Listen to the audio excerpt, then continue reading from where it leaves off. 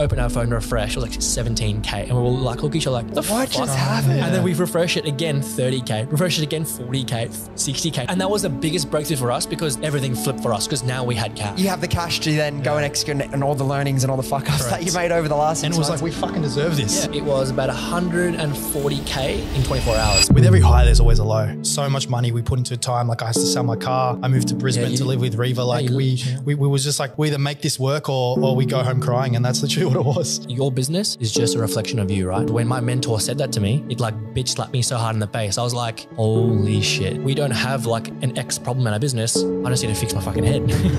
We're so quick to bite on what's not going right. And we don't sit back and realize like, fuck, we've actually come a long way. And I think it's only recently that we've started to actually be like, okay, man, like we've been through the fucking hell. We've made it and here we are, we're still going. People are in business to make money, right? Throughout the process, you actually forget about all that. And it's more like, fuck, like I actually love the journey so much. Like this is actually so much more rewarding. Why can't you make a fuckload of money and help a fuckload of people at the same time? Amen, brother. Just quickly before we get started, guys, if you've been enjoying the podcast, can I please ask that you consider leaving a 5-star review and subscribing on whatever platform you've been listening? It really helps the podcast grow. Anyway, fucking we're back. Second podcast of the day. Thanks for coming, boys. We've got the PuraU boys. I've watched your journey from, well, how long ago did we first have that phone call? Was that 2 years or 3 years ago? June 2020. So 3 years ago almost. Yeah, wow. And obviously I'm in Sydney, you boys are down in Melbourne. I've watched from afar, but I've seen you guys and the brand go from strength to strength, continue to grow. So for anyone who doesn't know you guys, I'll get you guys to introduce PuraU and everything you do and all the products. But Vlad, Vosovac, Reever, Botha, welcome to the podcast. Vlad, for anyone who's watching, if he drops halfway through the podcast, he's fighting it. He almost couldn't make it today. He's sick, but he's powering through like a G. So thanks for doing that.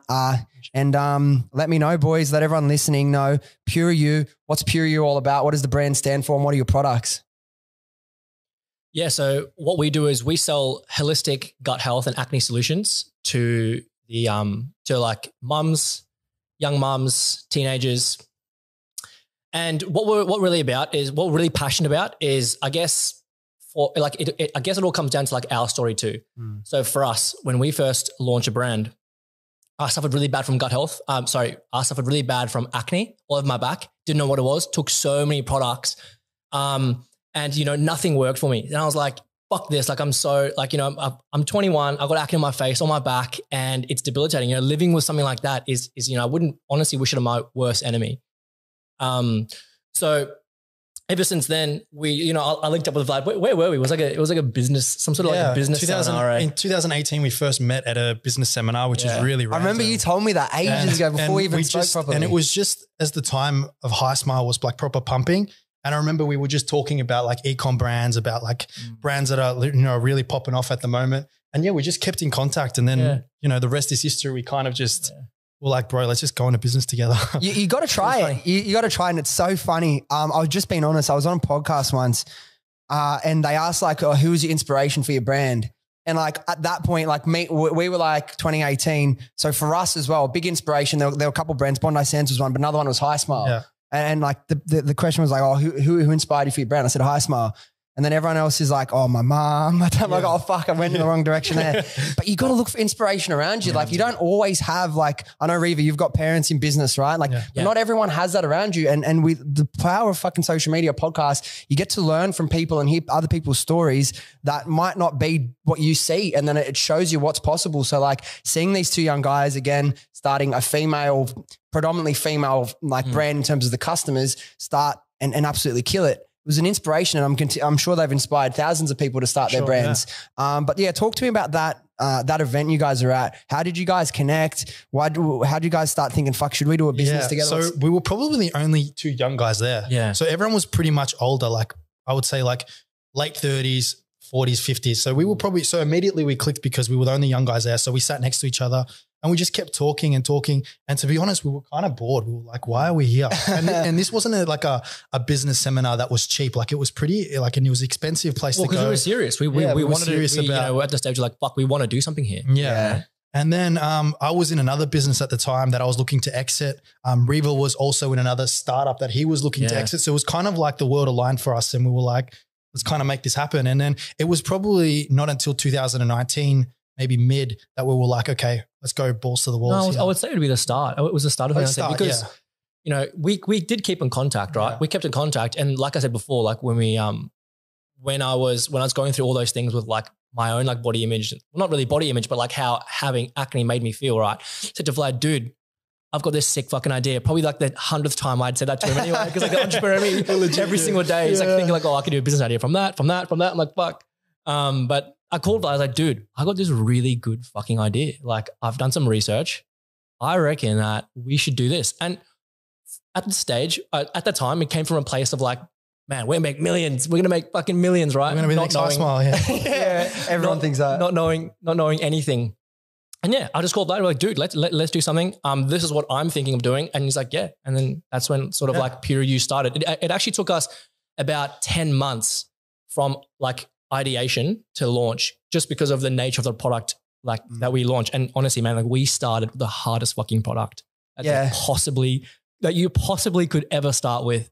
Enlisted medicine with the TGA. Yeah. And all the regulations, all that, you know. And just how much we invested as well in the start, you know. Yeah. So much money we put into time. Like I had to sell my car. I moved to Brisbane to live with Reever. Like we was just like, it's balls to the wall for us. Like I love it, man. We either make this work or we go home crying, and that's literally what it was. That's the sacrifice it takes to be successful. You got to take a risk. Like not everyone just like has like hundreds of thousands of dollars in the bank to like try things. Like you got to fucking commit. Now, I want to get into that whole process with your market research, all the regulations that you have to go through to obviously get something listed on the ARTG. But first of all, I want to know, obviously it's been successful, so it was great, but it is always a risk when you start working with a co-founder that you don't know all that well, you didn't grow up with. What's from your experience now, what do you think? Because a lot of people starting businesses in twos, and I think it's a great idea. I've done both. I honestly prefer doing it in twos. But what do you look for in a good co-founder? Yeah, I mean, it's something that we've probably, to this day, we can say that we've probably had trouble with, not because it's so much, no, I wouldn't say trouble, but it's just about kind of, we were both extremely motivated. We're both really motivated. We're both really like natural entrepreneurs. So we knew deep down that we would make it work regardless of you know, whatever it was. And I think it's, you know, we've had to have clear communication in terms of like ourselves as co-founders. And yeah, I think there's probably more to it. Are you guys more similar or different, do you feel, in terms of your strengths? We're definitely similar. And I think that's also been our biggest weakness as well, because we are so similar. Like, don't get me wrong, we've definitely clashed. I mean, we clash all the time. Like we clashed like last week, probably. I'm surprised we haven't clashed today, but like, but it's funny. Like, but yeah, so with Vlad now, like we set boundaries, right? When we have a problem, we sort it out there and then. It's like, I've said to Vlad so many times, I'm like, dude, I've got a fucking problem with you. I don't like that you did this. I want to move through this. I'm not going to sit here and bottle it up because I'm not going to, it's going to lead to resentment. And I don't want to like, you know, like I fucking love you, bro. Like you're my brother, but also a business partner. So we need to set boundaries. So I think that's the most important thing, right? When you find a business partner, someone you click with so well, it's so important to set those boundaries. Like, okay, yes, we're friends, but yes, we're also in a relationship if you think about it, right? I was going to say the same thing. Yeah, it's like being like a marriage. It's literally like a marriage. And and I think it's taken, especially me, it's taken me a long time to actually realize that. To be like, okay, we actually have to work on this. Like we have to work on this partnership as well as working on this business. Otherwise we're going to have a shitty business and a shitty partnership. Yeah. It's like so funny, man. Cause I know you were saying you're seeing them later this week. We had, as you guys know, the Hey Bud Boys on earlier this morning. And the thing about them that's so good is like there's three of them and they couldn't be more different, each one of them. Yeah. It's like, all these like really analytical and all the ops and across the data.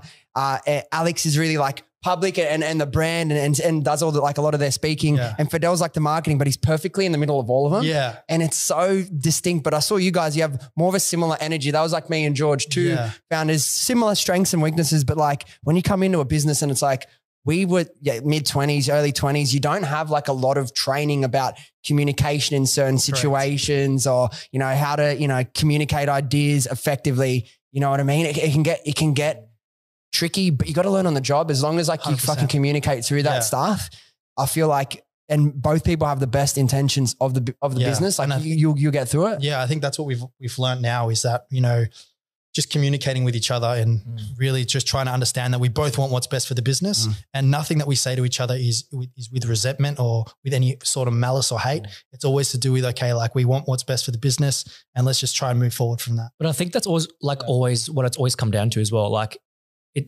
you know, it's for the business, right? You have to put your own personal interests aside because at the end of the day, you want your business to succeed more than anything, right? So fuck how you feel about each other.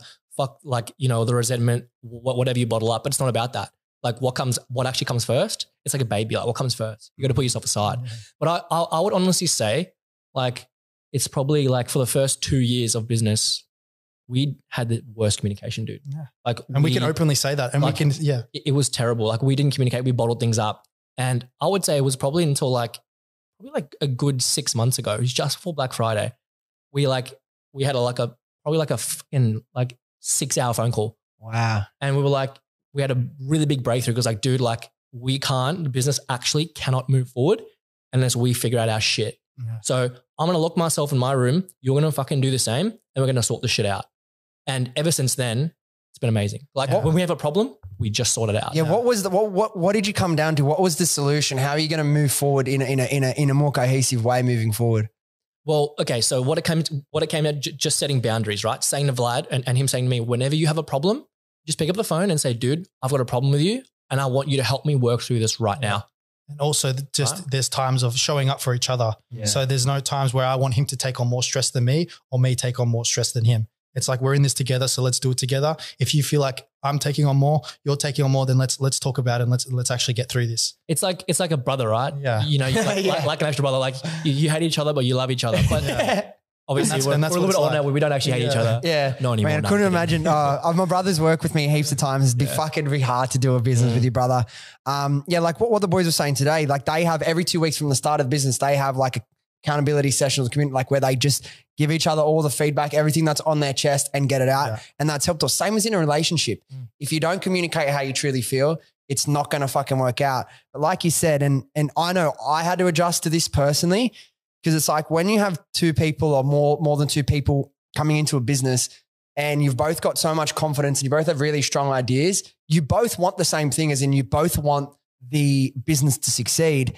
And it's like, I don't, even like back then before I really knew and understood business and communication more, it's like even back then I would prioritize the business being successful over me being right 100% of the time. But it's just sometimes it's hard to do that when you think and you're so confident that your way is the best way forward. What do you do now that you've kind of learned from experience, doing things right, fucking it up, not communicating the best?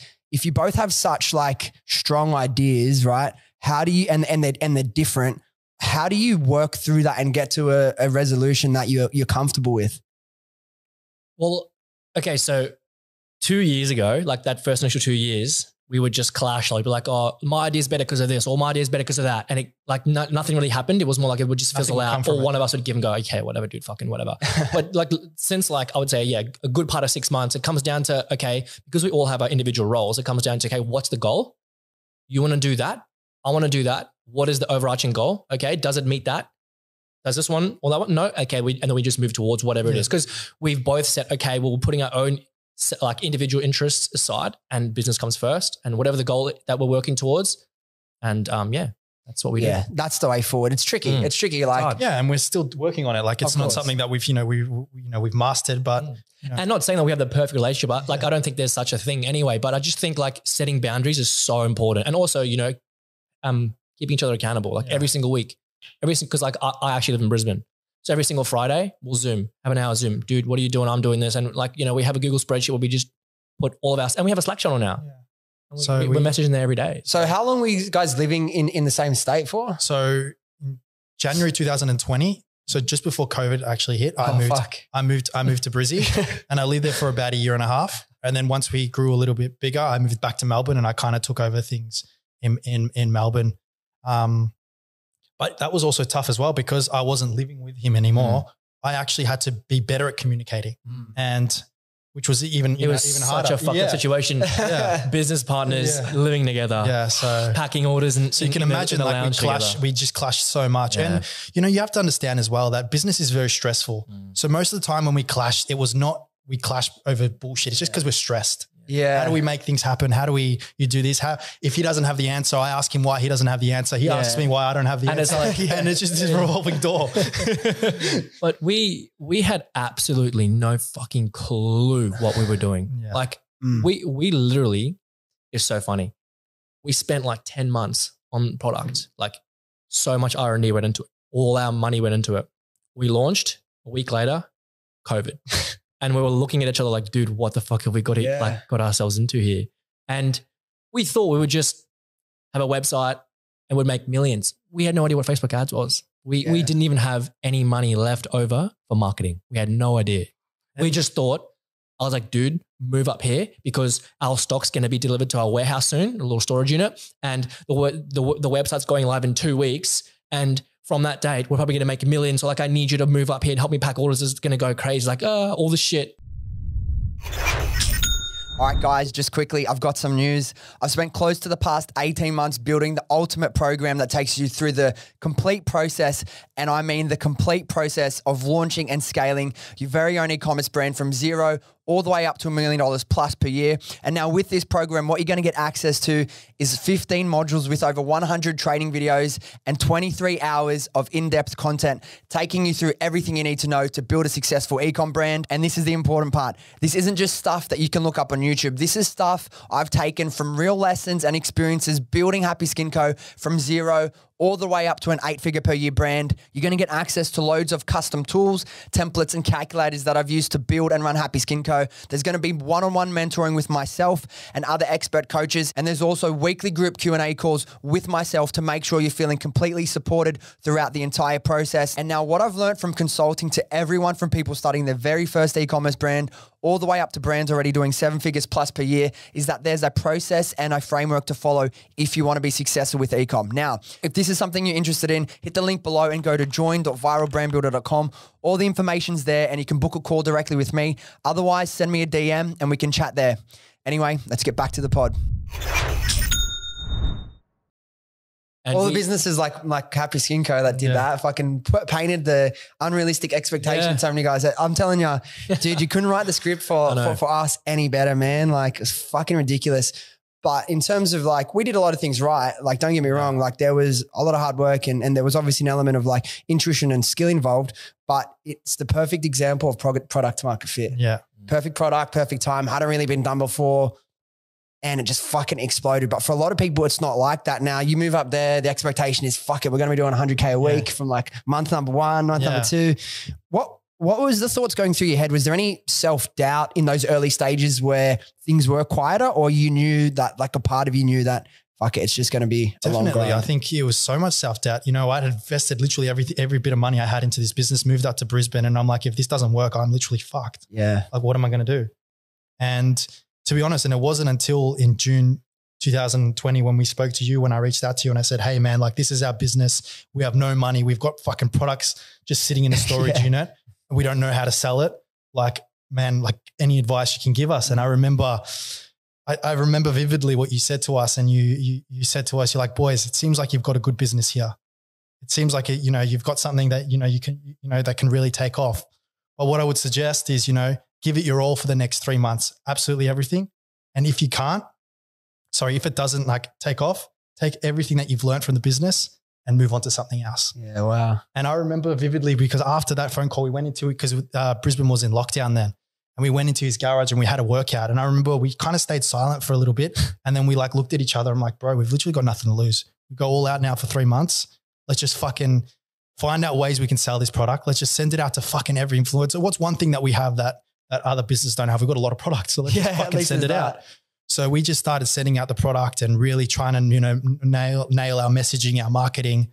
And then from there, it kind of like, okay, fuck, getting a bit of traction here. There's a freedom in that complete and utter devotion into one thing. If you if you've already made the decision that you're going to give it everything and go all out, then kind of the fear of failure, like, it's always there, but it's like, you know what, fuck it, I'm going to do it. You know what I mean? So many people don't even start because of fear of failure. Correct. Or they have a business and like they've got some, like they ordered 100 products, like they got them like, oh, I don't know how to sell them. But like, they don't really give it all because they know they've got an out inside their head. If they didn't give it at all and it fails, it's like, oh, I didn't really try anyway. Yeah. I didn't really give it my all anyway. But it's like the scariest thing sometimes is just to fucking be okay with failing and just trying everything. But that's what it takes to be successful. Like when I said about me and George, why we like being so successful so quick, dude, we were fucking working like 18-hour days every day. You know what I mean? It's not like it doesn't just happen by luck. Correct. Yeah. So that's awesome, boys. Now let's talk about that process, how you had to invest all your money and like 10 months worth of time into the product development phase, because while your product's different to a lot of the other ones on the market, I'm not sure if some competitors have moved in now after seeing some of your success, but like a lot of your like things are based around the scientifically proven ingredients and products, right? So I wear listed on the ARTG. I know it's not an easy process to necessarily to do, especially from the start when you didn't have any money. Ours came in, we had to do it after we'd already launched. So that was the whole other fucking drama, as you can imagine, getting that letter. You can't do this. Like, whoa, what do you mean? Like you can't just change it overnight. Anyway, we got through that. But what did the process look like for you guys to be able to do that from day one? Because like you said, pretty fucking hard. Not most people wouldn't pick a product they needed to do all the R&D on and formulations on from the start. Yeah. Well, I knew what we wanted to do, because like for me, like going back into my journey with acne, right? I knew that, well, I didn't know, but I networked with a few professionals about the power of gut health and like what that actually means. Like, why do people actually get acne? And a lot of the time it relates to gut health, right? So throughout that phase for 10 months, we networked with some gut health microbiologists, some actual scientists who do this shit. And they helped us formulate the product. And that took 10 months, 10 whole months. And yeah, just going from there it was a constant struggle. Like we launched and we didn't even know, like we had to, like now we're permitted by these claims. We can't say anything else. So the TJ would say, no, you can't say that. It's like, fuck, well, what can we say? They're like, well, it's here in black and white within these four corners of this document. That's all you can say. And we're looking at each other saying, well, dude, we've got no money to market our product now. We've pumped everything into this brand. We've got no money to market it. And we can only say this. Obviously, we're not claiming it's curing anything, right? But it's like two young guys who know absolutely nothing what they're doing, have no experience. It's so daunting. It's like, fuck, like, now we have to stick to a script of what we can sell and how we can sell it. It's just like, how the fuck do we make this work? What have we got ourselves into? But I think, yeah, like, you know, because the product took that long to formulate and then COVID hit, it was a big slap in the face for us. Like, you know, it's almost like, you know, like you said in the garage, like when you said to me, like, dude, like we, you know, got nothing to lose. It's like, well, fuck, like we actually can't afford to stop now because, and just throw it in. Like we've literally put everything into this, especially the last 10 months, like doing like 10-hour days. And you sold your car for that, right? Yeah, man. What's going through your head? Like, I know we had that phone call, but what switches over? Like, what do you make? Like, do you make a commitment to yourself that you're just going to fucking go? Yeah, it was just one of those things is, you know, we had the conversation like, man, we got to make this work. And I remember just saying to myself, like, I don't give a fuck how, I'm just going to make it work. And like, if I've got to work 20-hour days, if I've got to fucking not sleep, if I've got to be homeless, I'm fucking make it work. Yeah. And then that was kind of the switch and the trigger that I had that really made the difference. And I think it's not until your back's really up against the wall that you kind of get that mentality of like, fuck, we got to make this work. And it's also that Eastern European vibe about, you know. Definitely, yeah. So we have that phone call. You're like, fuck it, we got to sell these things. I saw not long after that, I don't know if it was 6 months later or a year later, start seeing the articles come up, 500K in like a year or whatever. Like you clearly started doing something right. How did you start moving all that product? How did you sell those original, however, few thousand units? Yeah, and what a lot of people don't understand as well is like when people start e-com brands, they have about 100 units. We had 5,000 units. Yeah, that's a lot to start. And that was our minimum. That was our minimum order value. Yeah. So people need to understand like we were like fucked if we didn't sell this. Like that's so much money. Yeah. Like so we had to fork out so much money just for the initial, just to start it. We couldn't formulate 100 products and be like, let's test it. It was 5,000 or nothing. Because it's the process that's like with TJ listed products, right? There's no MOQs. The MOQ is like 5,000. And on $20 product, like do the math, like that's multiple 6 figures. Yeah. A lot of money. But it was great. Like I think from your initial message in June, from then we were like so hungry. We're like, fuck it, we're going to hustle. And then we had our first multiple 6-figure month in September. So crazy. It was insane. So we just went ham on like PR, networking, influencers. Sending out products. It was nuts. Yeah, I saw you guys doing a lot of PR. I thought that, I saw you guys doing that. I'm telling you, the way you guys are speaking about that, man, you're going to inspire so many people hearing this. Like the next generation of e-com fucking boys and girls are going to hear this. And I'm telling you, I'm G's me up just hearing about it now.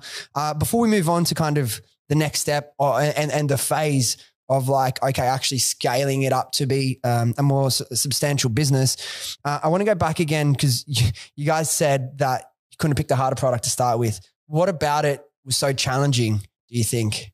I just think because of the nature of the product. Like we did our research. It's like, okay, for us to have, for our consumer to have this level of benefit taking our product, they have to spend 5 times the amount taking competitors' product and 5 different products. So for us, it's like, well, because we knew people were doing that. We knew that they were taking like up to 6, 7 products of all these powders and potions to get like to fix their gut health, to fix their acne. And it's like, well, how can we simplify this? Right. And so just the nature, I think just the nature of the product itself, it's because it's a 20-day commitment, right? And it's an intense thing. So that's essentially what made it so hard for us. And have you had, now that you've had like the 6, are there like direct competitors that have tried to replicate kind of what you guys have done? It's actually funny. We speak about this all the time. When we say like, oh, is there any competitors? We just literally say, because of the process of what it takes to make our product, we literally like, good luck. Literally, good luck. If you want to go do it, go ahead. I wish you all the luck, because to make a product like ours, it is fucking hard. Takes a lot of time. And that's why we say like, you know, if there's a competitor, go ahead. Like I'd love to see how you go about doing it. So we've obviously had more competitors in terms of our branding, because we kind of nailed our branding in terms of what we wanted to show. And so we've had competitors in terms of trying to copy our branding, but the product itself, not really. And that just comes down to, because we were really niche. So, and we know how hard it is to make a product like that. So yeah, it's so funny, man. I talk to George all the time. Yeah. And he's got a new business now, like in the hair care space, like masks, shampoos, that sort of stuff. And he laughs at me, man. He's like, bro, we started on the hardest product. Because think about the product, like it's pretty high level tech. Like we're registered with the FDA and the ARTG. So it's like pretty high levels. It's a medical product in the eyes of like the regulatory body. So there's a lot of hoops to jump through. It's like, not only is ours a 20-day process like yours, it's like can take 2 to 3 months to see full results and like all the shit we had to go through, but it makes it worth it. But the difference between you and me and Happy Skin Co is like, we were very early in the market. Like I didn't see anyone. To me, we're first to market, but they could have been in the other side of the world. But what that meant, although now we own our own patents, we create our own products, it was very easily as China saw the success of us and other manufacturers started to copy ours. It was so easy for competitors to pop up. You know what I mean? Like within 18 months of the business, we had like hundreds of competitors that we were aware of, direct competitors, stealing our content, copying our branding, all that sort of stuff. So it's just funny hearing other people's perspectives. Now, I know your branding is really good. Like who did that? How did you nail that branding? Was it internal? Work with a really cool like external team? How'd you guys get that so right?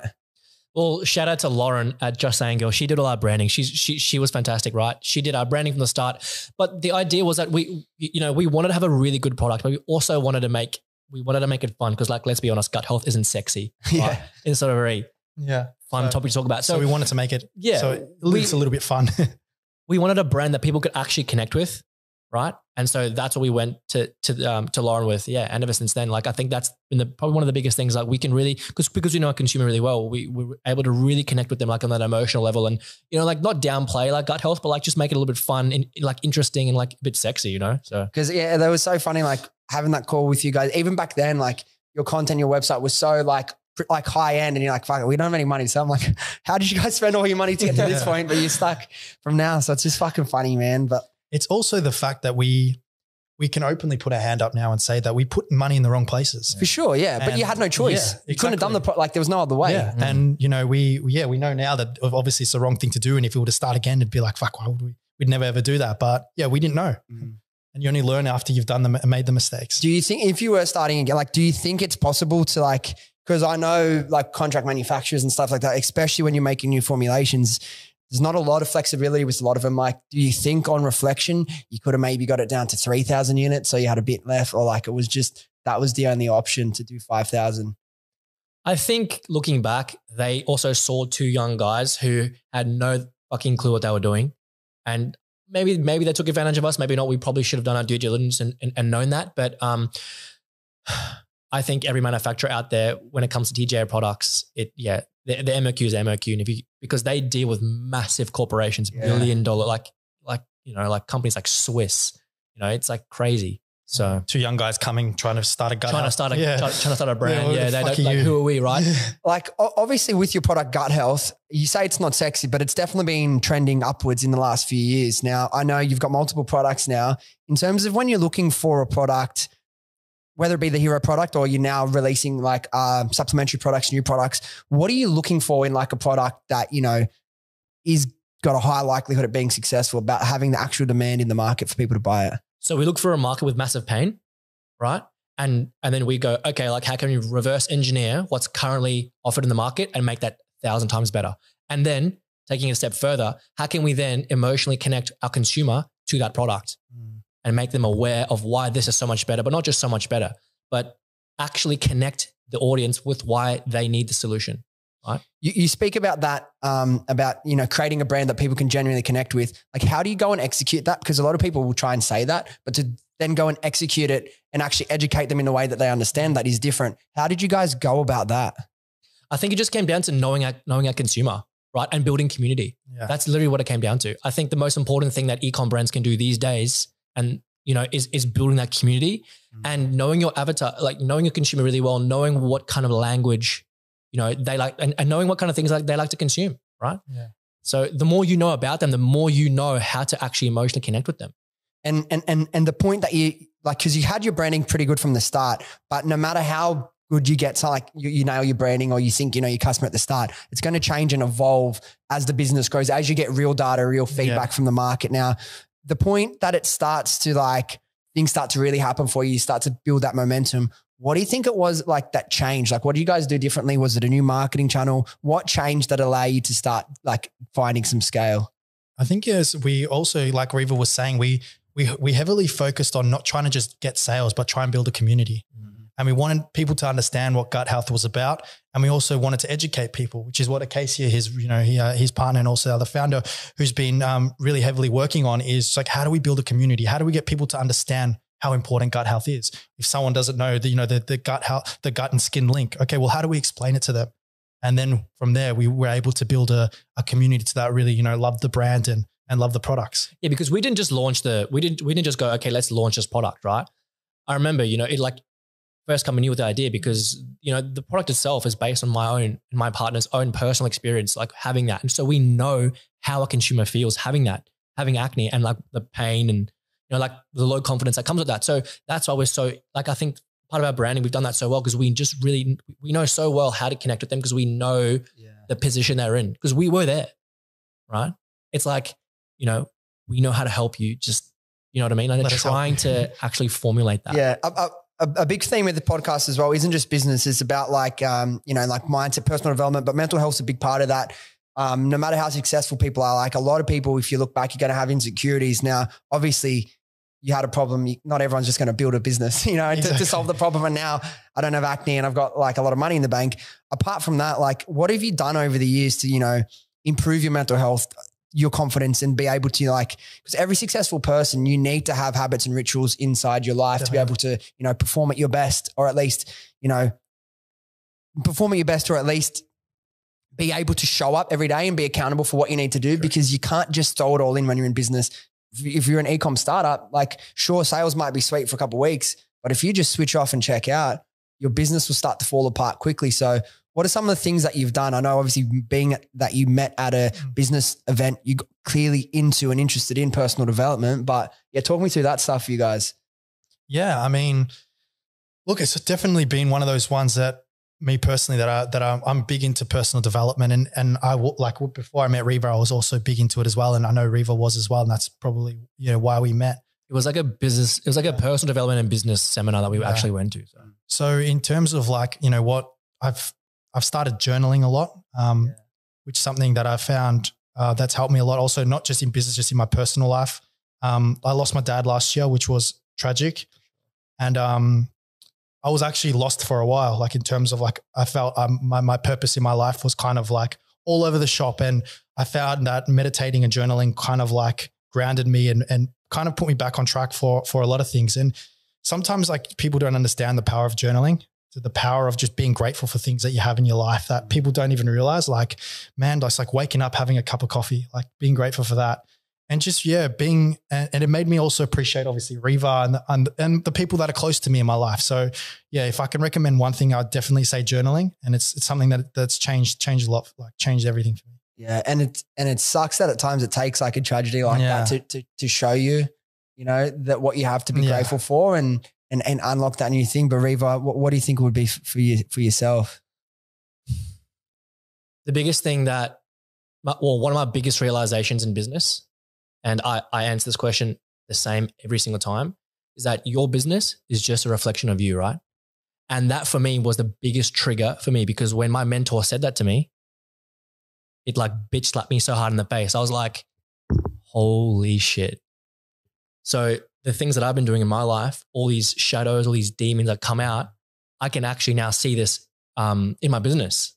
Yeah. And it's like, holy fuck. So, you know, we don't have like an X problem in our business. I just need to fix my fucking head in a way. And you know, that's honestly what it boils down to, is just personal development. And I've invested. And honestly, the best investment you can ever make is yourself. Yep. It really is yourself. Yeah, always. So many people have said that now. Do you know Ben Goodman from Sylvie and stuff? Yeah, he said the same thing. The guys before, like earlier today, said the same thing. Some particularly males, I feel like some of them won't want to buy into that. Like you see the ones that just want to flash there, you know, I'm on a yacht, I'm flying business, I got my fence, but that's all fake. It's all bullshit. I know. I call them the fake business people, because we've got like this group in Melbourne where we're like the entrepreneurs group, where we're kind of like, you know, people that want to achieve things. And we've got a word for them. We call them the fake business people, not because of what they've achieved, but because of how they act and who they are. And I feel like they're not successful because they only think that money is the only driver for success. And the one that you realize are actually successful, the ones that, you know, take the time to actually work on themselves, and they're not posting the flashy things, the ones that are, that are kind of grounded all through life. And there's a lot of them. And I think social media has a big part to play in a lot of that.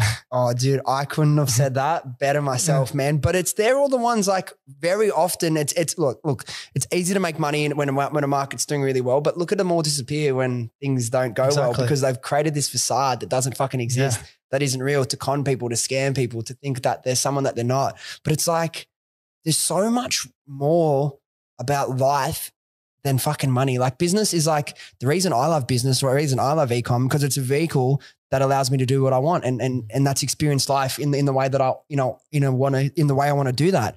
It's not just about buying fucking Gucci and Louis and all this shit. You know what I mean? 100%. I think another aspect to that is that they avoid doing the shit and doing the work because of all the things that come up. Oh, for sure. All the demons that come up, all the triggers and all the shadows that they now have to deal with. Like for me, when I first got into PD, right, I paid my coach, right, and we're working all through these things.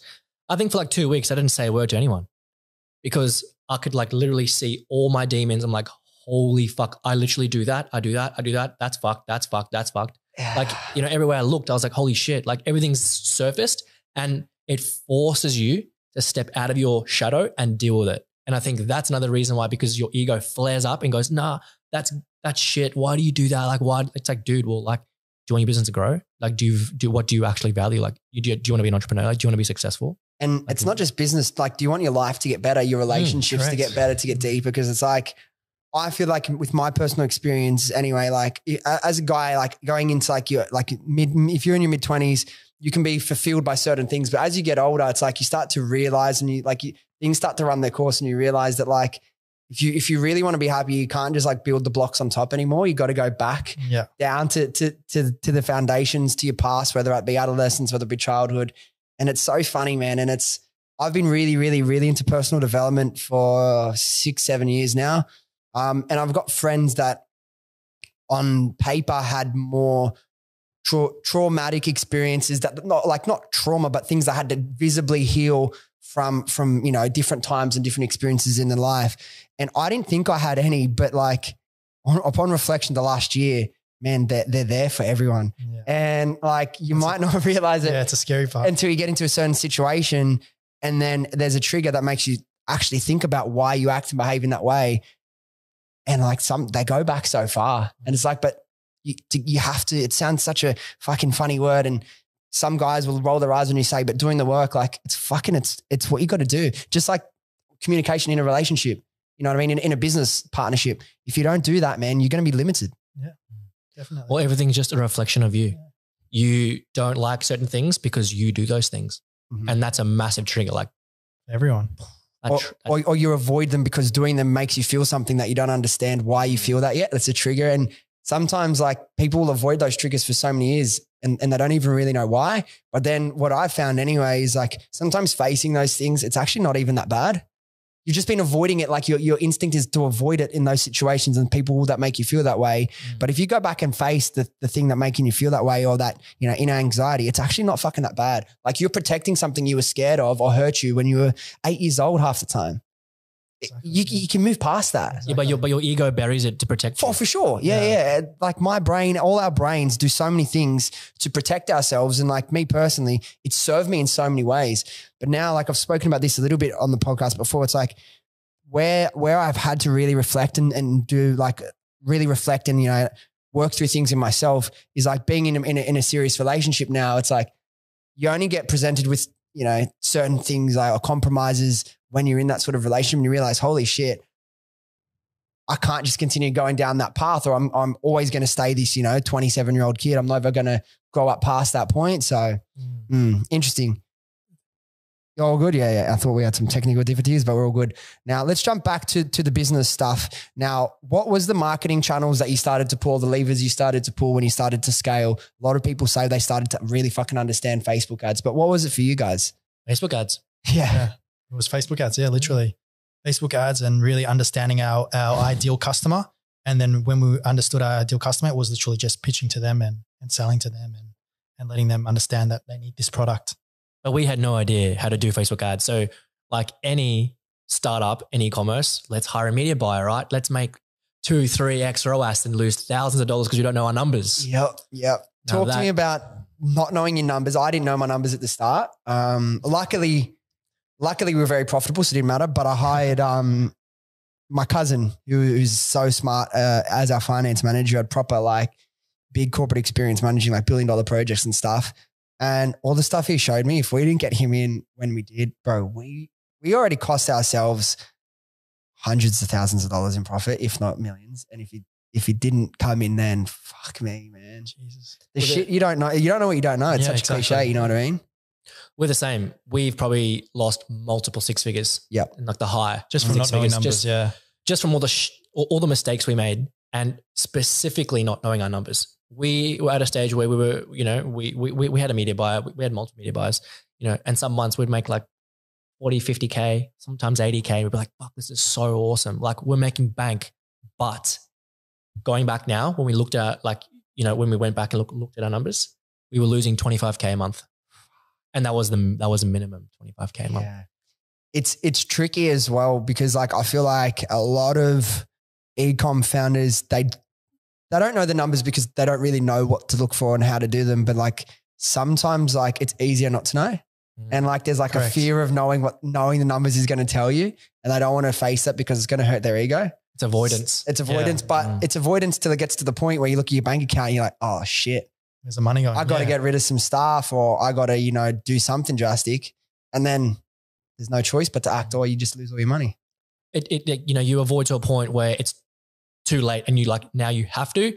And that's when people fuck up. Mm-hmm. Like, you know. Because you're desperate. You're desperate, right? What's the biggest thing or the biggest like mistake you've made with money or the thing you've wasted the most money on in your journey?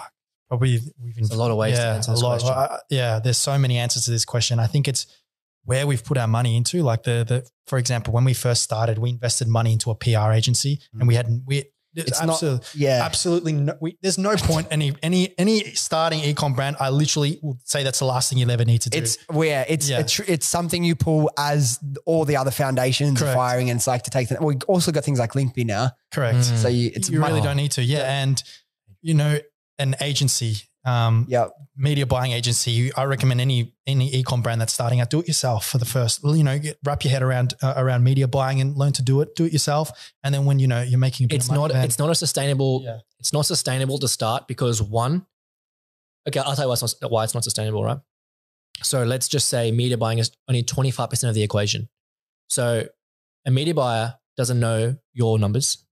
They don't know your market. They don't know your avatar. They don't even know your product half the time. Like, look at us. Like we even struggle to sell our product sometimes, right? Well, not now, but we used to. How are they going to know? Yeah. And you have to source the creators, pay the creators, make the captions, do everything. So like, why are you paying someone just to fill out a linear process on Facebook to make your ad go live? Why?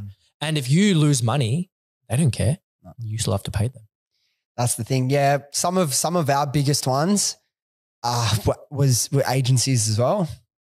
And it's not even like, oh, the ROAS was shit. It's like the direction sometimes, like one of my biggest regrets in the journey was like taking advice from agencies that I didn't even agree with myself, but because trust me, we're the experts. Look, you got a good product. You've been successful, but like you're 25 years old, we know. And like going against your gut, when you go against your gut and it doesn't work out and it really fucking costs you like a lot of, like you could have been so much further along.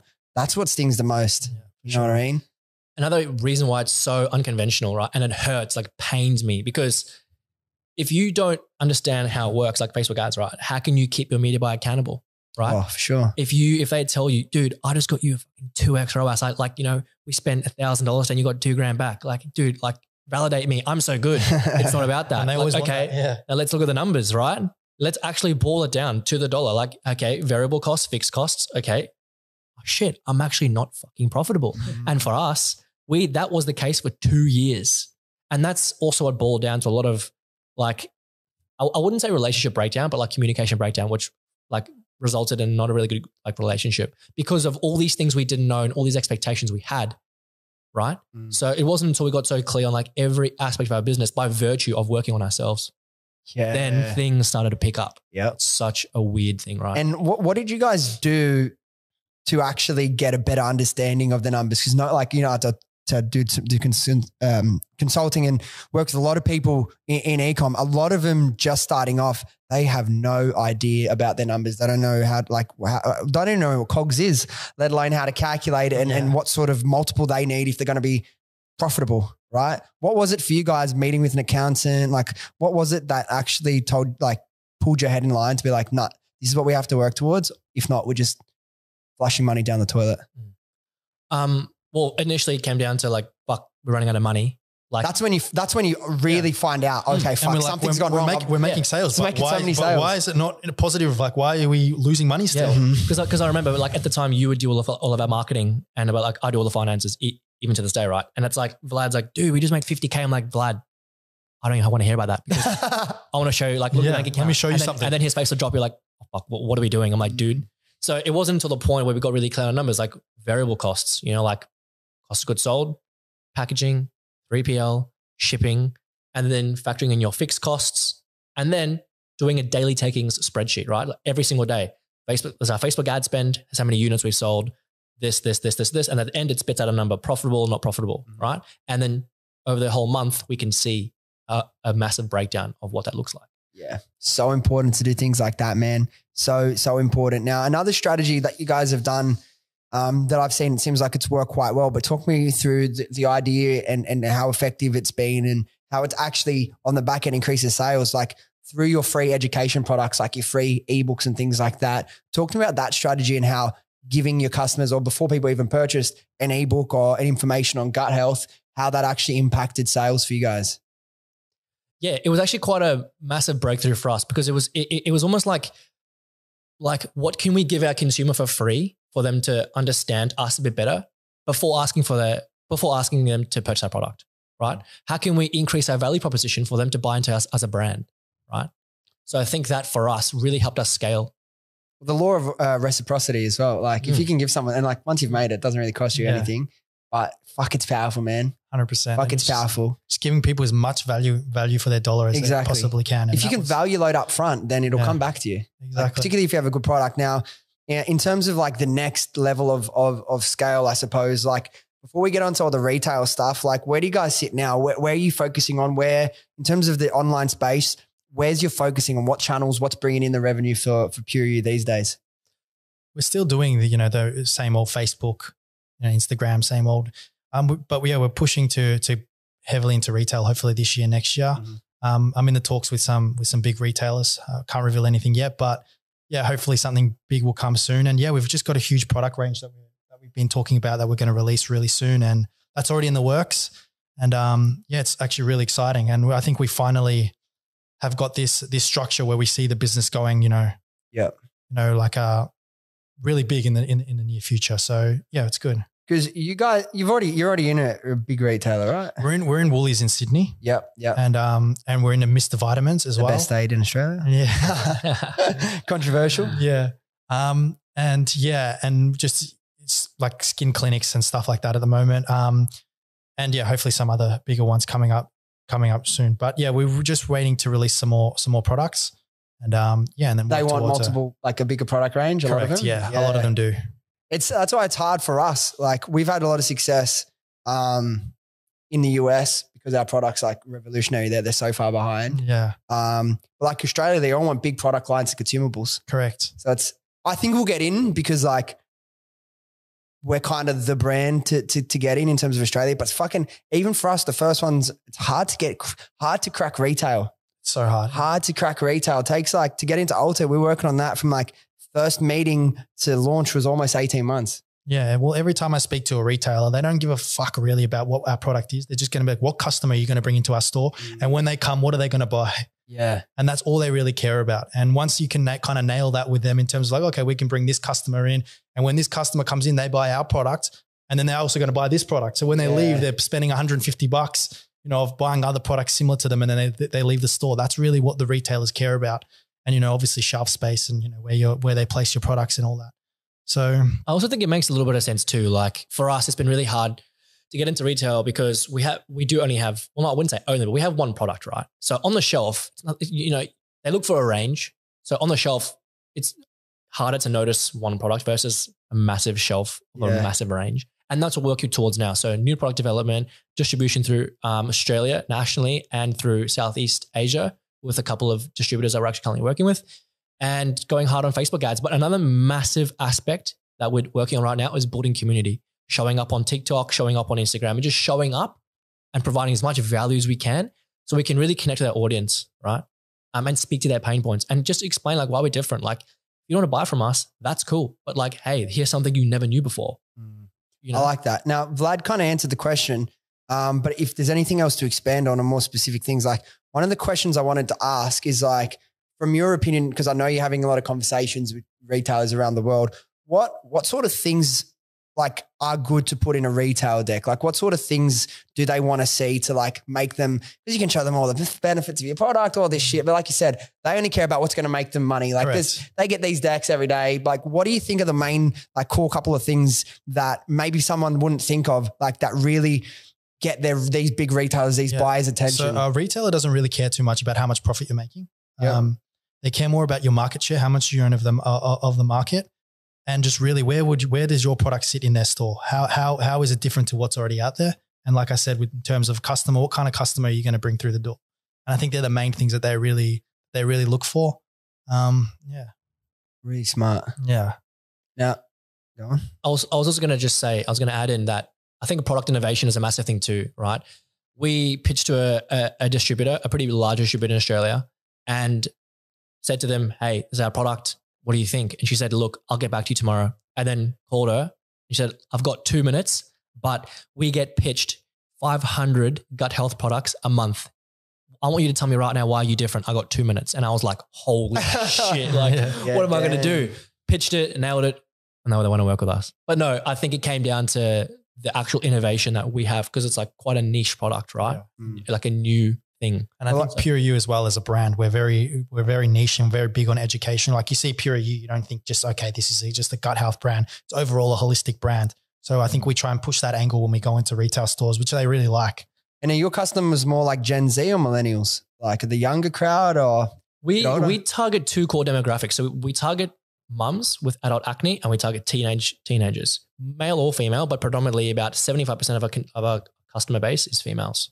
And then the gut health, like, is it a product, like a reset, the program? How does the product actually work? Because like gut health is kind of misunderstood, by a lot of people that don't really understand how important the gut is and how it can affect not only skin, mood, mental health, that sort of stuff. It's such a loosely used word. Like I've now seen like gut health on like a pack of corn kernels. And I'm like, do you know how heavily GMO corn is? It's like, that is so bad for your gut. But no, anyway, so essentially it's a 20-day program that ultimately resets your gut microbiome, right? And because there's so many aspects to the gut, we focus on acne because it's the biggest pain and it's a massive market. So that's what the product does. And it's a 20-day commitment. Yeah. Now I want to move on to start talking about some of the challenges about business and some mindset things as well. But before we move on, while we're talking like about the business side of things, like there's something I really wanted to speak about to you guys, because I know Reever, you're really really passionate about this. When it comes to testing for your business, how important is that, and like conversion rate optimization? What's some of the things that people can do to adjust their website, improve their website to drive conversions? Because if you're just starting out and you have a conversion rate of 3 versus a conversion rate of 0.8, that can be the difference between you making it and you not making it. 100%. I love talking about websites. Yeah, I know you did. So yeah. What's some of the low hanging fruit, or what's some of the things that people should be focusing on to have a high converting website? So the first thing you should focus on is the most important part of real estate on your website is the announcement bar down to the main banner on your website. The thing that customers or your traffic sees first, because you've got on average 1.9 seconds before they click off that website. So what you want to do is address their two major objections twice. And we do that in the announcement bar and in some subtext, plus with some social proof and a massive call to action in the middle of the screen. They can't miss it. So for us, what we realized in our core customer was that because we have a new innovation, they were reluctant to try our product. They had never seen a product that claims to help fix your acne. They were used to seeing skincare. So they're like, oh, I don't know if this can actually work. I've never heard of this. So it's like, okay, well, we offer a 60-day money back guarantee. If you don't see results in 20 days, you get your money back. So it's like, oh, objection done. Oh, okay, cool. Next thing is we have our social proof, which is how many people we've helped us over like we have over 40,000 customers, but who left reviews, like 5,000 reviews. So the social proof is there smack bang in their face and an option to buy. And that's what we do. And then scroll down a bit to your authority in the market, which is like your media or the media logos. And for us, that like we did that and our conversion rate went from 1.3 to, for the past month, on average, spent about 4.8, 5.5%. It's nuts. Massive driver, right? Nuts. And what are some of the biggest mistakes? Because I know you look at what you help people improve the conversion rate on their websites. What's some of the biggest mistakes or common mistakes you see people making with their website? The most common mistake, I would say 95% of brands make, is they focus on selling their product. And what I mean by that is the benefits and the features, but not actually the outcome of what their product does, and emotionally connecting their audience with that and addressing their pain points. Because people don't buy products. They buy solutions. Like our core customer, they don't want their money back. They don't. They just want to get rid of their acne. But we say that we get rid of their money back so that they feel safe and that they can understand. Like we put our money where our mouth is, right? We know our product is good, right? Now, change it up a little bit and talk about a few different things before we start wrapping up. But we've spoken about mindset and stuff. But one thing I really want to ask you guys, I don't know if you're into it, but has visualization or the law of attraction played a part for either of you guys? Yeah, definitely. For me, it's I live my life by it. Yeah, same. Something huge. I listen to a lot of Dr. Joe Dispenza's podcasts. In 2018, I traveled to Canada to go see Bob Proctor. He was my first ever. Wow, he's the OG. He's the OG. Unfortunately, he passed away. I think it was last year or the year before. And when I visited him, that was the first time I really got heavily into like the law of attraction and manifesting. And man, I've lived my whole life by it. And I believe that any entrepreneur, I think that needs to learn either to study it or get behind it, because it's truly amazing. And the power of the results is undeniable once you've done it. Yeah. Like me and George, when we were building the business, it was like 9 months from kind of starting working on it to launch. And this is like 3-4 days a week. We'd go across to the park across the road from his house, and we just sit on the park bench and talk about all these things that were going to happen. But when we do this, when we have this moment, we get our first sale, we sell out our first 100, we get our warehouse, we hire our first staff. And it's like those goals that we set and those moments we spoke about, we spoke about so clearly, but we felt those moments while we were talking about it. So we connected like the emotion of it and like how powerful this is. It's like we expected all those things to take like 2 years. Yeah. Like we hit all our goals in like 6 months. Yeah. You know what I mean? And that's the first time I'd ever, because it's probably one of the more basic books, but like I read The Secret. So I just watched this Secret on Netflix. So like, it's not my favorite, but like just the introduction of it, I'm like, fuck it. I realized I was a big daydream my whole life about my goals, and the things I used to daydream about or visualize used to come true, and so many things would go my way. So I linked that and saw this, and I'm like, okay, let me try and doing this for the first time instead of subconsciously just, you know, daydreaming like every kid does, but really doing it consciously and in a targeted way.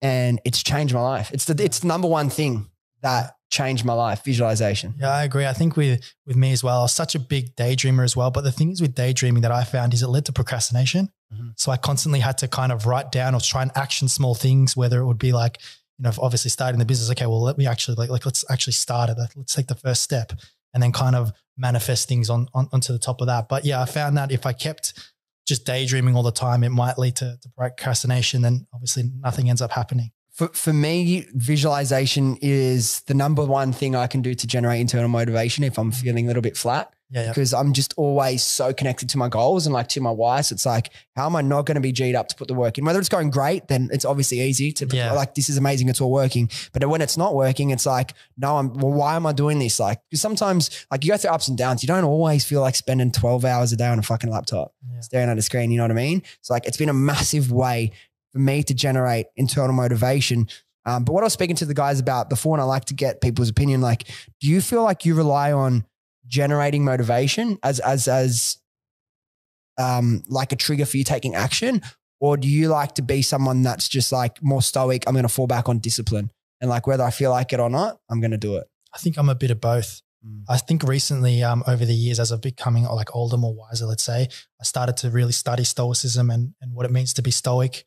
But in terms of motivation, I think it's one of those things where if you set up a goal, I think it's always important that the motivation comes to hitting those goals no matter what. Yeah. Yeah. So yeah, in terms of, I think for me, I definitely agree, but also it also comes down to, you know, you got to put the work in. Like manifestation, visualization is amazing. It's great, but that can't all be it. Oh, for sure. You know, a lot of people get misconstrued. Oh, let me just manifest a Lambo. Bed, yeah. And next week I'm going to wake up and I'm going to Lambo. It's not like that. You actually have to put the work in. You actually have to do the work for that to happen. And like you said, you had a goal of 2 years, but you worked hard as fuck to make that happen. And that's why it happened quicker because you put the work in, right? Yeah, 100%. 100%. Like my life changed completely changed in like, I hadn't even really thought about starting a business until like maybe 6 months before we actually started. So like, and then within 2 years, night and day life. And like a year, like when was it? A year, another example that's really fucking crazy for me. Like when I first got into personal development and the person that kind of got me into business was Gary Vee. Yeah. Like I listened to so much of his podcasts, so much of his content.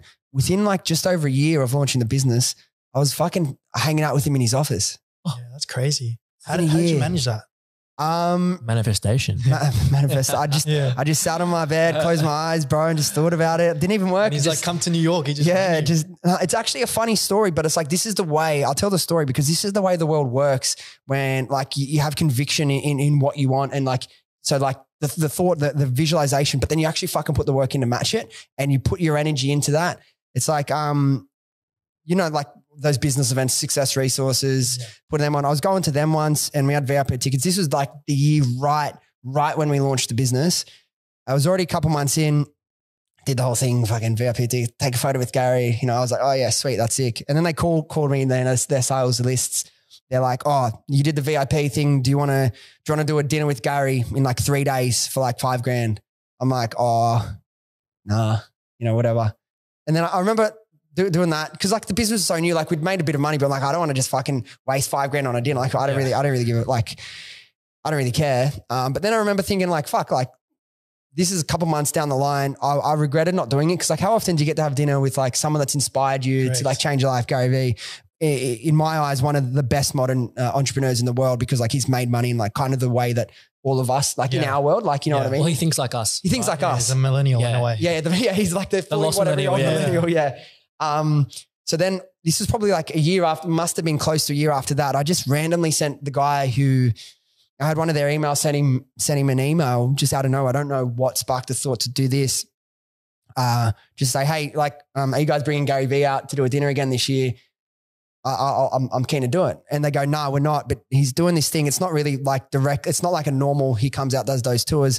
He's doing this thing. And for anyone who doesn't know Gary, he doesn't do small group like mentoring or consulting. He only does big stages because he's Gary Vee. It's not really worth his time. You know what I mean? He's like, but he wants to do it, you know, and see if he enjoys it. It's like a test for him. And he's doing it in Australia because, you know, a lot of big brands test, like big brands, not just personal brands, but massive companies, Facebook, Meta, they do all their testing in markets like Australia for whatever reason. They feel like it's good. It's like, so do you want to apply to be, it's like going to be like max 20 people. You're going to get to spend 3 days with Gary in Sydney, 3 days in London, 4 days in New York. Do you want to apply for that? I was like, fucking oath I do. So put the application in, sent it. First success resource had to check it. Sweet, got approved. Then Gary's team had to check it. Once they checked, I had to do a phone call with him. So this is another moment that blows my mind in terms of like how powerful like law of attraction is. And I grew up in the suburbs in Southwest Sydney. I was like lower middle class. Like my parents, like in my mum immigrated from Ireland, like very working class, like didn't have a lot of money growing up. And then I get a call and it's a New York number. I answer it. He goes, yo, what up, Dylan? It's Gary V. And I'm just like, time stood still. It's like, bro, Gary V's fucking calling my phone. Yeah. That's nuts. He has my number. Yeah. Like I didn't have a business like 14 months ago and now I'm getting a phone call for Gary V. It just fucking blows your mind. Like the potential when you believe, and that's the thing, like self-belief is really important. Let's get onto that next. But like the power of when you fucking believe and you just have a crack and you go for it. Have a like 10-minute conversation with Gary and like he found out my age. I was so much younger than everyone else and it was e-com. He's like, fucking no, like come do it. So that was sick. And then like we did the few days in Sydney and London, which were incredible. I also, not only was it a cool experience, but I learned so much. Imagine like getting 10 days or 8, whatever it was with Gary, you learn so much. And you know what he's like 20% of it was structured and then the rest you just fucking asking questions, jamming. So it was fucking the best. But then I had the moment where in his office, this was on the last night, in his offices in New York, like fucking whatever, level up in the sky. And we were drinking wine. It was recently after he launched Empathy. And we were talking, and then this is the second time, like time stood still for me. And it made me realize the power of visualization, the power of like, when you want something, go after it. Everything just went quiet. Like I was like, Gary was like probably in between where you guys are, I'm standing here.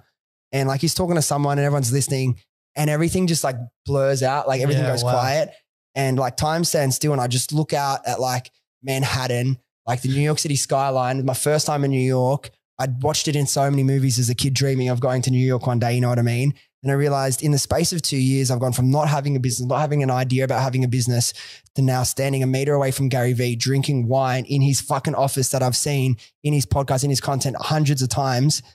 Like anything's possible. Legit, man. Yeah. Like anything's possible. Dude, I was a kid from Western Sydney. Like I didn't have a lot of like nothing. There's no excuses. And that from that moment on, I've never limited any goal I ever set for myself. It's just how bad do I want it? Always. Yeah. You know? 100%, man.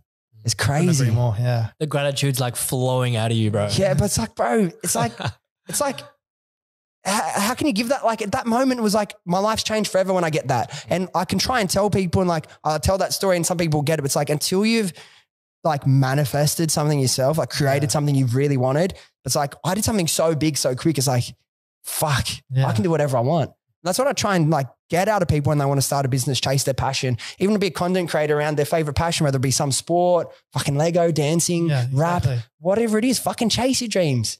Yeah. There's no reason not to. Goals, yeah. Yeah. Well, like look at you guys, like how much, obviously you guys always thought about getting into business, but it's like from that moment of like the first, 5,000 units, don't know how to sell it, from a relative, not low, but like a very big challenge, like a few years in the future, things going so much differently for you. Like what is that? How do you guys reflect on, you know, what you've been able to build in a few years and how do you look at the future now? The goals you set, I'm sure are massive compared to maybe, you know. We actually spoke about this yesterday and we say that there's so many times where we just need to sit back and be grateful for what we've achieved. And I think that's so common for entrepreneurs as well, is we're so quick to bite on what's not going right and we don't sit back and realize like, fuck, we've actually come a long way.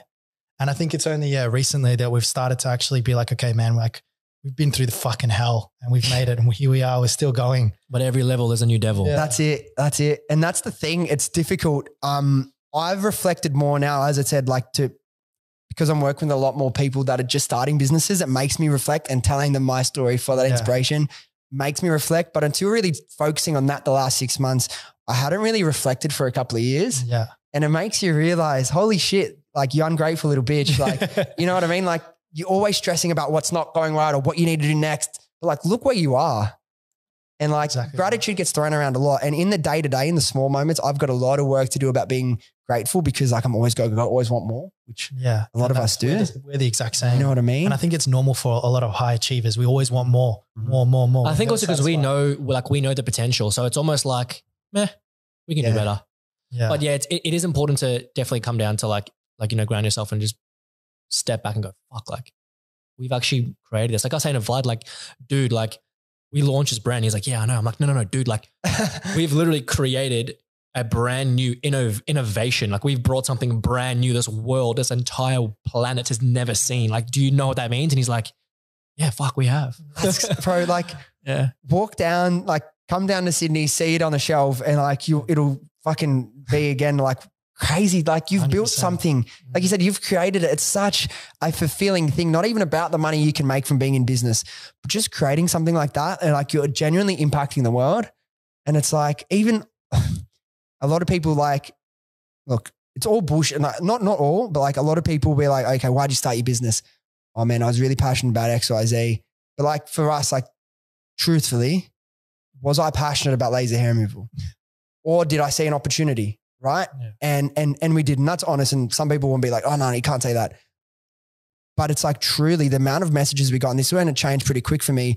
And a lot of our branding and our values changed around like body positivity and like self-belief, because that was a core of mine, not body positivity. I didn't struggle with that, but like self-belief and wanting to look and feel good about yourself. Bro, the amount of people that we've like helped change their lives, because some people, whether they lived out in the country and there's no laser clinics there, or they couldn't really afford, laser's expensive going to like to just create a product, even though it may seem like a superficial thing on the outside, like removing hair or fixing someone's acne, it genuinely does change people's lives. And like that changed me a lot back then, hearing all these, it was mainly the mums, or the people that were in their 40s who hadn't looked after themselves for so many years. They weren't a priority, to see that now they are. It's like made me realize about like business isn't just about making money. Yeah. I think at the start it definitely is, because like at the end of the day, people are in business to make money, right? So there's that. But any person, any entrepreneur, any person doing a startup, the first thing you think is, oh, I'm going to make millions. I want to make millions. Yes, here's an opportunity. Yes, I want to get rich. But I think throughout the process, you actually, like for me personally, it's like you actually forget about all that. And it's more like, fuck, like I actually love the journey so much. Like this is actually so much more like rewarding, and you get to help so many people. Like we've literally had people who have suffered with IBS so bad that said, guys, like I cannot live without this product. It's like when we sit there and read, they were like, dude, like what if we didn't create this product? Like this person wouldn't have felt like that. Yeah. Yeah. It gives me goosebumps thinking about it. But I think for us, me personally, it's more like the journey, right? For sure. And that's the trick. It's like, we got to be grateful for where we are, and just grateful for the exciting path we're on. It's the fucking amazingly privileged position to even have a business to try and grow. Even if it's just starting out, the fact that you're in the position or the headspace to, get things together enough to put a business together to try and grow is fucking awesome. But it's like balancing that, always wanting more. And like, I know how far I want to take it and how big we can push it. Exactly. Yeah. Doing them at the same time, it's difficult. You know what I mean? Like we have our days where it's good and we have our days where it's not. But like you said, like, particularly in today's society where it's like really easy to like virtue signal and like everyone really wants to do that. Like people fake it. Like people make up all this bullshit stuff. But it's like what you said, Reever, is so right. At the start, man, the first 6 months, 12 months, it just fucking needs to be about making profit, or you won't exist to make an impact. Yeah, exactly. You know what I mean? And like so many people try and drag down or throw names at people that have businesses, like they're all greedy, like they're all selfish, like blah, blah, blah, all this sort of stuff. It's like the people that have built a platform for themselves and now have a bit of that's when you're in the power to really make change. Correct. I'll say a couple of things to that. Firstly, those people that say those things wish they could do what you're doing. They wish they could leave their shitty 9 to 5, living in the matrix bubble, and do what you're doing, right? And the other part of that I say is like, why can't you have both? Why can't you make a fuckload of money and help a fuckload of people at the same time? Amen, brother. So that's it. And like, but they can. It's like, it's that trigger, that insecurity, and then because they haven't done it, but they want to. But just do it. Exactly. No, I mean, just do it. You fucking genuinely can. And I'm not trying to be savage. I'm trying to be an asshole. Like I'm saying no, like dude, girl, whatever, you can do it. You know what I mean? In Australia, I don't know, what's it like in South Africa? Australia has tall poppy syndrome, where someone makes too much noise or tries to do something too different, makes people feel uncomfortable. Like, what the fuck are you doing? Yeah. Is that different in the South African culture? Or is it more like Well, how would you explain it? Well, I left when I was very young. I left when I was 13. So, you know, like what's that, like grade 6? But no, I think South Africans have a very like strong work ethic because of how the country is, right? There's not much opportunity, and that's why we emigrated to Australia, because there was no opportunity. Like my parents knew, like when I finished school, I'd leave the country because there's literally an opportunity. So I think South Africans have that like do or die attitude. Yeah, because you have to scrap for that, right? Yeah, to make it happen. Well, half the time you're like fending for your life there because the crime's really bad. Well, I mean, it's not that bad, but like, you know, I think it just comes down to like that grit, you know? Yeah, 100%. And like Vlad too, like being Eastern European. And that's what I said before. Where's your family from? Serbian. Oh, bro, because I grew up in the suburbs. All my mates are Maso or Serb. Yeah, there you go. Yeah, and I'm sure if you speak to them, you'll know as well. Like, you know, we most recently, you know, had a war in the 90s. So a lot of people, you know, I was born in Germany. My parents escaped the war. And then from Germany, we moved here. And yeah, that's why, you know, I've got this mentality of like, I need to make shit happen. Yeah. Like, you know, I need to build something. And that's why we work so well, because we have the exact same outlook on life like that. Like, dude, like we're not giving up. Like if we run out of money, we'll raise money. That's okay. We'll make it work. We'll make it work. And that's the thing as well. Like, yeah, those like shared values or experiences. Obviously, we didn't live through these wars ourselves, but like my family came from Northern Ireland because of the Irish Civil War. Yeah, there was fucked up shit going on. Like them, like my family was Catholic, and like they lived in a heavily Protestant area where it's like 90% Protestant, and like there was fucking really violent crimes going on, like bombings, shootings, killing, like all the time. So it's like people see me, and it's so funny. I don't care about it all. Like you're just a privileged white boy. Yeah, you know, and it's like whatever. You just go to a Celtic Rangers game, you'll see how fucking I know it's fucking crazy. But I want to change the pace because like this series, like down in Melbourne, it is a lot of like e-com brands. I kind of want to just get some e-com-ish questions, some feelers, some advice kind of stuff. And I'm going to ask everyone kind of some similar questions at the end. But we'll get through as many as we can. We'll start to wrap this up. One thing, it's a really obvious one, but it's really important for the journey. And there's always a massive lesson in it. And you'll probably both, and I expect you'll both have different answers, but you're 3 years into the journey now, maybe a little bit more. Fuck, it's 2023. Holy shit. What's one thing that you've learned along the way that you know now that you wish you knew at the start? I think for me, there's a few things for me. I think it's okay not to be right, like not to know the answer for questions, but also to fail quickly. And when you fail quickly, just pick yourself back up and be like, okay, we've learned from this. We know that doesn't work. Now we just keep pushing forward and we try and find the answer. We try and find the resolution. Nice. I would say the same. You know, it's okay to fail, and, you know, don't be afraid of what people think of you, because, you know, the most successful people in the world have failed multiple times. And like Vlad said, the quicker you fail, the quicker you learn. Like we've done probably 3% of shit right, I would say. Like we've learned more from what we've fucked up on than what has gone right. Yeah. And I don't think people you always do though. Yeah, exactly right. And I think another thing as well is, for any e-com brand starting out, is stop comparing yourself to other brands, because comparison is the biggest killer to all motivation. It's a thief of joy, like that saying, but it's so true. Yeah, and like just stop comparing yourself. And I think that was something that we did early on, which is what killed us a lot for motivation, is we just kept comparing ourselves like, oh, but this brand did this much in its first year. Why are we not there? What are we doing wrong? And it's just like, well, fuck, we got to stop doing that, because it's just going to kill us. It's going to kill us mentally.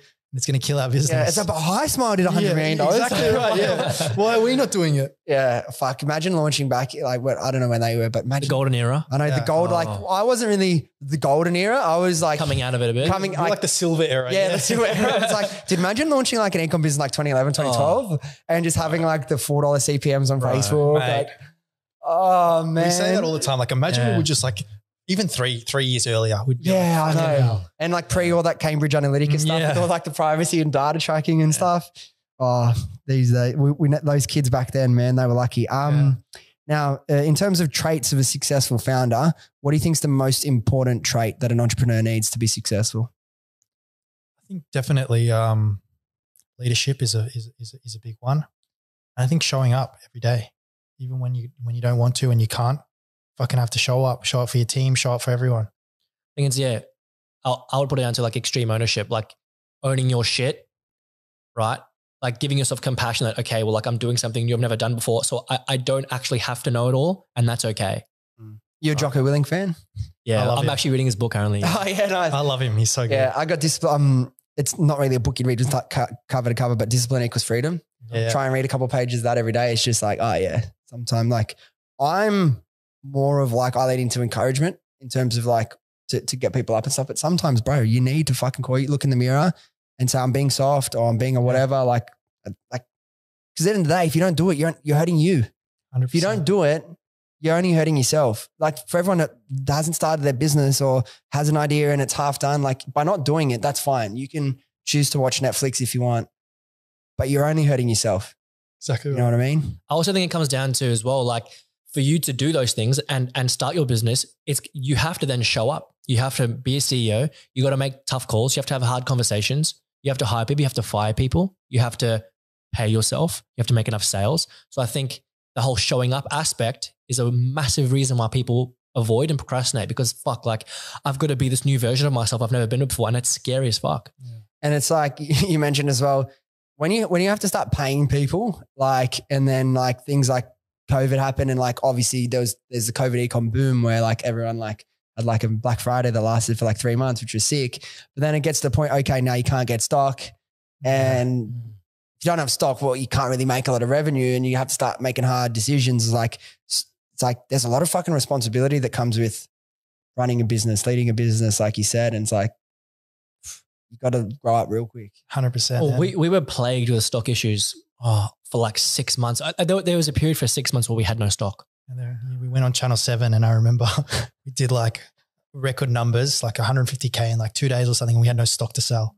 Oh yeah, we had no stock because but like it was getting manufactured, but there was COVID delays in our supply chain. So we had to like go on a pre-sale and say, so we're so sorry. Like, you know, it's been pushed back 3 weeks, but everybody understood like, because they knew they were purchasing on a pre-sale at least. But wow, like I would say we've probably had stock versus non-had stock for like 50-50 throughout our whole journey. Like there's been probably, I would say 1.5 years of us not having stock. That's crazy. That's like you said, it's good in the way that like, oh, yeah, come be a competitor to us. Yeah, exactly. That's what we say. Yeah, trust me. It's not. And even we were speaking about it before, like if we could start again and do PuraU again, would we do it? And we're like, probably not. Yeah. And the reason why is, man, the bullshit that we've gone through and like just constantly just having to prove to everyone and to prove to ourselves and just all the bullshit that we've like literally gone to get to where we are. We're like, no, we couldn't fucking do it again. I probably wouldn't start off with such a hard product. Yeah, just once. You know, yeah. That's the beauty of the naivety, you know? Yeah, exactly. You don't know. What's like you guys laugh and look at each other and laugh and you talk about it, but like, what's that one or what's one big bullshit thing that you had to overcome? Fuck. What's one bullshit thing we had to overcome? So because we had no idea in business and we just chucked all our money at this product, we had about $380,000 worth of stock that was expiring in 3 months and we had to sell all of it. And we did it. How did you sell that stock so quick? We just went on a half price sale and scaled our Facebook ads with a really good offer for our top of funnel and went ham. Obviously, you know, I don't agree with discounting your brand like that, but we literally were like, had to do it. We were like, holy shit, dude, like we have expiring stock and we need to sell it. That would have really killed you. Yeah. And then after that, that's when it was a long winter. That's when we had no stock because we're like, shit, like, because we had to, because we had no money or low cash flow. The money we got from all of that, we pumped into new stock, but the lead time was a minimum 4 months plus 2 more months delay with shipping through, you know. And then we obviously did a capital raise in that time. Yeah. And then, that's a whole nother ball game. And then we went on to media story. Yeah. You mentioned you did Channel 7, 150K in like 2 days. Like what's been your your best performing promotion, sale, marketing initiative? And like, what were the results over like your best day, week, whatever? What was the thing that caused that fucking epic result for you? What was it? Yeah, I think Channel 7 was probably our biggest one. What was it, like a news cover? Yeah, it was national news at 6 p.m. It went across the whole of Australia. I had to take my shirt off on national TV. So yeah, Reever's back was all over national TV. But I think, I think with that came so much. With every high, there's always a low. Yeah. And with us, like we can openly say it here, but like, we obviously did the 150K in 2 days, but that article then went onto Media Watch on ABC and Media Watch did this whole segment trying to call out, you know, the bullshit that was posted. And it was extremely disheartening because obviously we had customers wanting refunds now and not that many wanted refunds. Yeah. I mean, it wasn't crazy, but you know, I had people like that were watching Media Watch sending like death threats to my mum. Like what did they try and claim? Like they're claiming, you guys are bullshit. Your product's bullshit. You went on to Channel 7 just to claim, and obviously what we pitched, what people need to understand as well, what we pitched to Channel 7, we can only say within the TGA guidelines. So we're not pitching anything to them that's out of the ordinary. We're just going off of what we're allowed to say. And what Channel 7 posted is what they posted. They just made it into a crazy news segment saying that these two entrepreneurs have a cure for acne. Oh, okay. Yeah. So they really, So they completely fucked us in that aspect. And we had the proof, like we had the proof at the time that we didn't say that. Yeah. But, yeah, that was a crazy process. But look, it's okay. Like, we learned from all PR is good PR. Right? Yeah. Oh, I disagree. Okay. No, yes and no, but no. But like, it's so cool as well. Like at the start, we had a Daily Mail article and like everyone has Daily Mail articles and we've had tons since. It's like we had one and it was the main story on their landing page for like 12 hours. I don't know how it happened, why it got like the main big story on their website. This was pretty early on and we did just from Daily Mail direct tracking like $40,000 in sales. From Daily Mail too, yeah. But it's like, okay, that was sick. And then what I realized, and this is when my cousin's like, you got to stop doing these interviews and stuff. Every time we do an interview like that, they're 3 months later, 6 months later, there's 30 new competitors. You know what I mean? So there's always a pro and con for everything you do. And it's like, some things, But Daily Mail was the biggest breakthrough for us as well. I remember that was the first month where we hit our first 6 figures. Yeah. I remember we were at my brother's boxing studio and because he had boxing every week. And on the Monday, a journo called us, interviewed me and Vlad in the car while we're just chatting. Because at the time, like we were doing like $8,000 months. Like we didn't know what the fuck we were doing. And took my brothers to boxing 7 days on the Friday.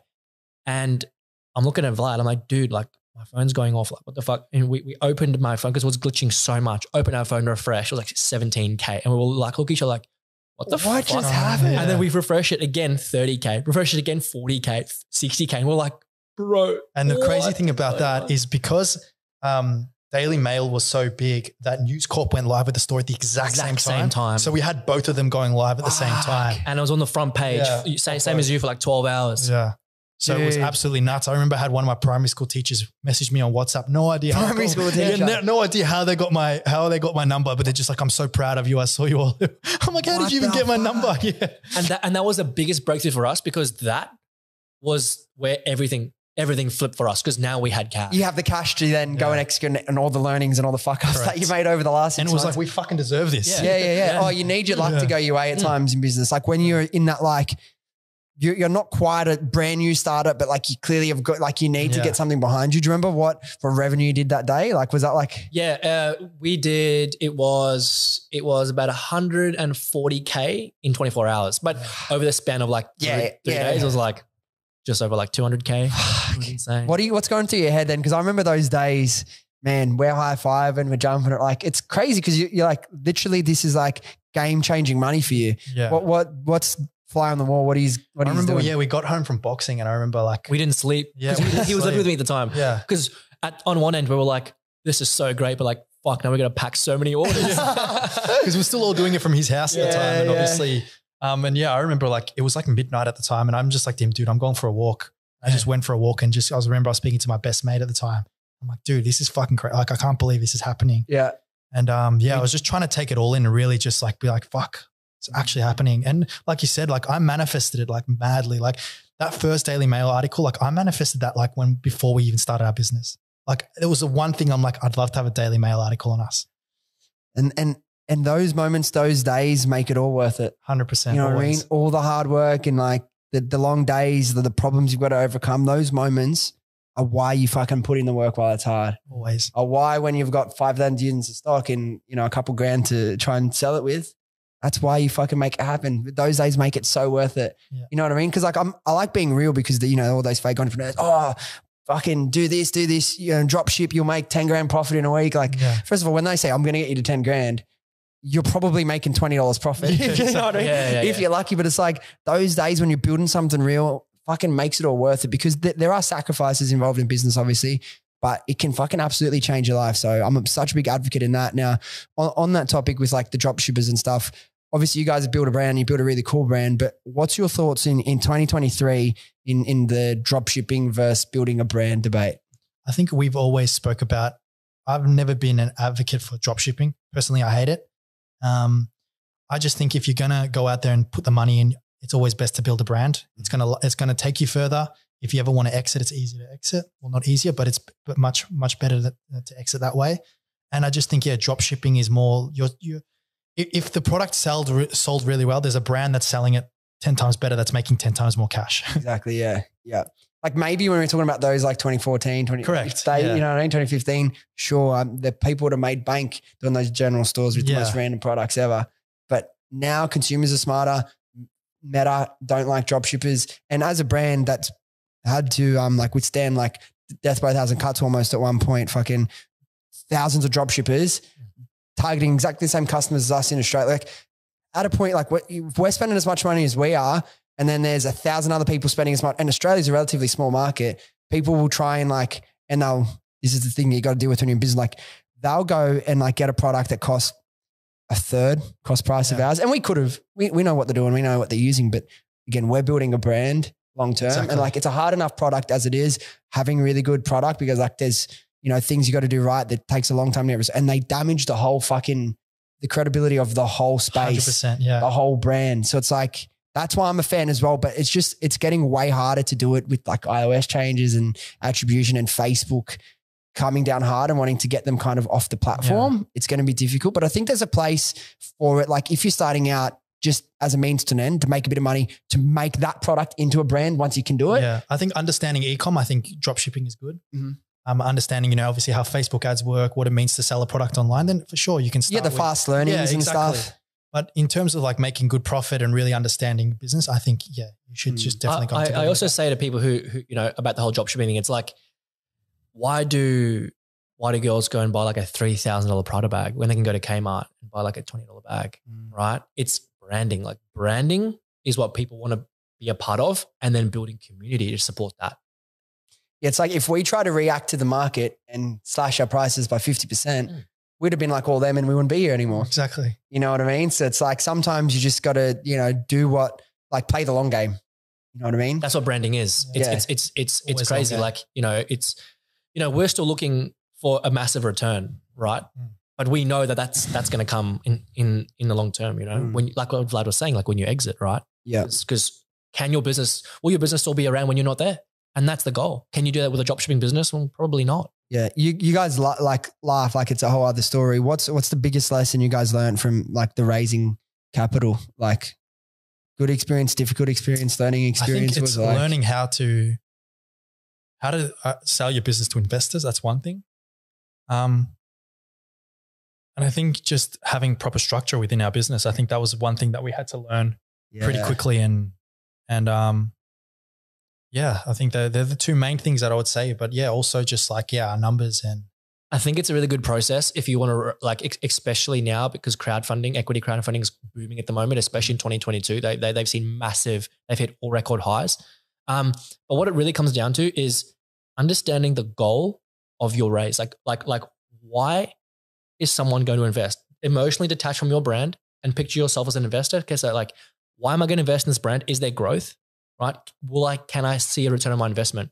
And then you as the founder, what is the forecast of 6 months, 12 months? What does it look like? And actually action that and be very clear on that. And I think for us, Vlad and I, we were clear, but looking back on it now, a few of those things we can't actually do just because of market changes. Like we actually can't do that. Like we would lose money if we did that. So. But it's like you said, we talk about people not knowing the numbers and having to go through the process. You will know your business so much more if you've ever tried to raise. You have to, right? Yeah. And you have to be able to speak about your business in ways you've never articulated in that way before. Of course. And obviously you got investors that are trying to tell you that your valuation of your business is way lower than what it is. And then, obviously have to prove to them that it's not. And, we've been through everything. Like we spoke to hundreds of investors on the phone trying to tell us how they think that our valuation is too low. And it's just, obviously just back and forth. On one end, it's like your valuation is too high and one end it's too low. It's like, but in life, you can't please everybody. Yeah. But like just for whatever you guys do in business with PuraU or with anything else in the future, what a valuable learning experience, you know what I mean? To try and go through that. Because if you want to try and do it again, how much more better prepared will you be? Well, everything's all prepared. All the legal documents, everything's prepared. Like all you would have to do, all we'd have to do now is make a new video with a new forecasted plan and that's it. So go into market with a crowdfund now, It'd be very, very, very, it'd be quicker to market instead of that process, which took 3-4 months. And what we could do now is we could actually raise more money than we raised last time because we have an actual proper forecast of where we see the business going, the retail deals we have. Plus growth as well. Plus growth. So yeah, which is a plan that we have within the next year of, if we do decide to go for another capital raise, it'll definitely be much better. Yeah, for sure. Now, last couple of questions we'll wrap up, but we've kind of been speaking about this a bit, but like for someone thinking about starting their business, like what's just one piece of advice you'd give someone that wants to start their first e-com business, never done e-com before? Oh, there's so many ways I can answer this question. I think the one thing I would say is get ready to work as hard as you fucking can, right? Get ready to show up every day. Get ready to feel extremely lonely. People won't understand you. It's a massive emotional roller coaster. I would say, why are you actually showing up? Like, what do you actually want out of this? And just show up every day, right? Don't give up what you're doing, because always come back to, why did I start? Like we have moments all the time, like, fuck bro, like it'd be so much easier to go and get a job. 100% it would be, right? But why do we start? Why do we start this business? And that's what everything comes back to. Yeah. I think, for me as well, it's, fuck, I forgot what I was going to say. You've made it an hour and a half. You've done well. You're almost there. Yeah. What I was going to say is, it's just like what were you saying? You're saying. It's just more so like a never give up attitude. Like, because like there's too much to lose right now, right? Especially for us. I was just saying, like, people, when you start an e-com, like why are you starting this brand? Like, what is the reason, right? And always be true to that and just show up. Yeah. But it's like business isn't for everyone. It's not. It's so much harder than you think it is. But it's like you said, what's the alternative? Do you want to live life in, the 9 to 5, doing things that you don't really want to do because that's what you do? It's like, you're going to have to take the risk and make yourself, you're going to feel uncomfortable, like the loneliness thing. Like people won't understand what you got to deal with. You know what I mean? I think, so I remember what I was going to say now. I think a lot of people also get this stigma around e-com that it's like quick money. And I think what we've learned over the last years is it's definitely not. And if you have this shiny object syndrome, then e-com's definitely not for you, because it's something that requires a lot of cash. It takes, like, obviously it's cash in, cash out kind of game. And it's one of those things where you have to build over years. Like, you're not going to fucking drive a Lambo after 8 months in e-com. But the guys that say you can are fucking bullshitting you. Exactly right. And that's what I think people believe. And I think when people read our Daily Mail articles, like, why are you guys not driving Lambos? Why are you guys not fucking in $10 million houses? Like, and I think people don't realize that it's not that kind of game, and it's not. Yeah. Sorry to cut you off. Yeah. Like you could pull out all the profit, but then you're not going to have a business next year. Correct. Yeah. We could take everything out and be like, hey, good job. Happy now. Yeah. Bought a Lambo. How? Yeah. We don't have a business. Yeah. It was like priority. Like, what do you want to do? Like, what's the big goal? And what is the big goal for you guys? Where do you want to take it? How far? What's the goal with this? Yeah. I think over the next obviously 3 years now, we want to be in a lot of major retailers, and we just want to build the brand. Like, we want PuraU just to be an overall like health, wellbeing brand and just be a powerhouse of the industry. And I think we're well on our way now. And we just got to keep pushing and keep working and just get ourselves out there. For sure. And now we meant to do something earlier, forgot. Do you guys ever watch, like, do you know Stephen Bartlett? Yeah, of course. CEO, yeah. I want to do something just for this Melbourne trip, because I think it's really cool, because a lot of similar people, similar journey, similar podcast. I wanted to get like people to leave a question for the next guest. Too busy chatting to the boys before, we forgot. So I'll do yours, and then we're going to loop it back around. Just one thing, because like in the e-com niche, it doesn't have to be this when you leave your question, but there's so many tools out there that people don't know about, software, programs, even AI nowadays. Like, what's one thing? Because like, let's just leave one little nugget of value forever as an e-com brand. What's one cool tool or, software, whatever, that you've used and it's added to your business? I would say currently just ChatGPT. Mate. AI, the AI, like, I think AI should be seen as, okay, it's not been me being lazy. It's going to supercharge me. Mm-hmm. I probably save, and my partner, like, who does like all about media buying, like, ChatGPT will write a 500-word caption in 10 seconds. And all you have to do is spend like a couple of minutes proofreading it. Yeah. So I would say leverage AI, leverage the fuck out of AI, especially ChatGPT. And another good AI platform is called Jasper.ai, because it's an actual copywriting AI. Like it'll literally add tonality to your voice, to your copy, to your copywriting. And that's one thing that we leverage heavily. Anything else that you have, or? Yeah, I'd probably say the same too. Yeah. That I can think from memory as well. Yeah. Like honestly, like I with AI, it's like part of me is like, I hate that it exists. Like I know because it can supercharge what I do, but I feel like you lose a lot of competitive advantage because a lot of people can do things that maybe they couldn't before. Yeah, exactly. But it's like, it doesn't matter how I feel about it. Or how you feel about it. Like people would have their own opinions on AI and the future of tech and how it's going to change society and the way we do things. But it doesn't matter how you feel about it. It's here.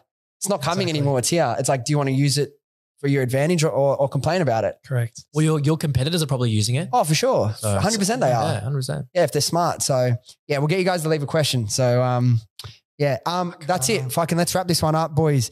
Thanks for making it, Vlad. Soldiering on. Miss that. All good. Thank you. Reever, nice to meet you as well. Thanks for being in Melbourne while I'm here. Perfect timing. So excited to watch you boys continue to grow.